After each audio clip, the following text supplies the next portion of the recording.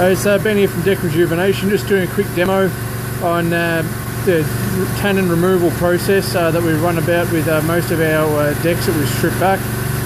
So this deck's been down for about, say, 5 years. Now, although most people would say it's overkill what we do, yeah, here's why we essentially do it now. This oil that we're pulling from the wood, had we not stripped it back, as you can see that here, it almost looks like a red wine. Hey, can you start hosing that section there? You can see that now.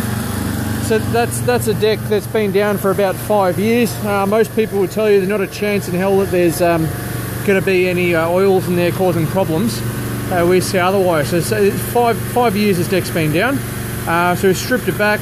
We're running with that treatment now, and what that's going to allow us to do is, when it actually comes down to time oiling, we're not going to have an issue where we've got the natural oils from the timber trying to pull out of the timber and actually cause early life failure of the coating.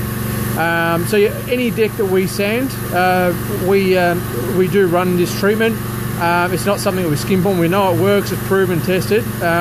So sure enough, if you do engage in our services to have the deck sanded, this will be one of the chemical treatments that we run with prior to we say that it's ready to rock as far as oiling is concerned. All right, take care.